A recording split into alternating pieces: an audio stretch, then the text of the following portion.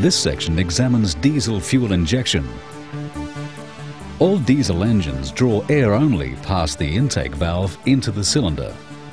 A high-pressure fuel injection system injects fuel into the cylinder. The amount of fuel injected is varied to suit the load on the engine and to control engine speed. Intake air volume does not change.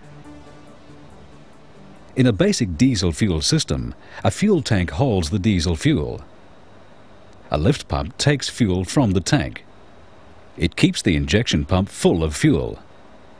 A sedimenter removes any water and larger particles in the fuel. A fuel filter removes minute particles. An injection pump delivers fuel under very high pressure to the injectors along injector pipes. It must send the correct amount of fuel, and it must send it at the correct time in the engine cycle. An injector at each cylinder sprays fuel into each combustion chamber.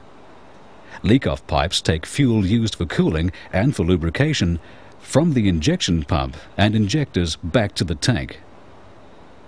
They also help to remove air from the system. A governor controls engine speed, and a control lever on the governor is connected to the accelerator pedal. The basic system is divided into two sections. This is the low-pressure side. The low-pressure side cleans the fuel and delivers it to the high-pressure side, or fuel injection system. Dirt and water will damage a diesel fuel injection system. The highly polished components need a very efficient filtration system to ensure all traces of dirt and water are removed.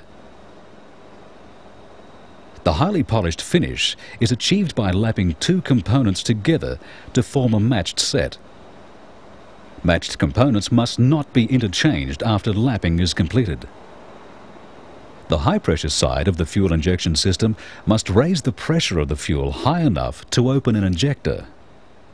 This allows the fuel to be forced into the combustion chamber at the correct time.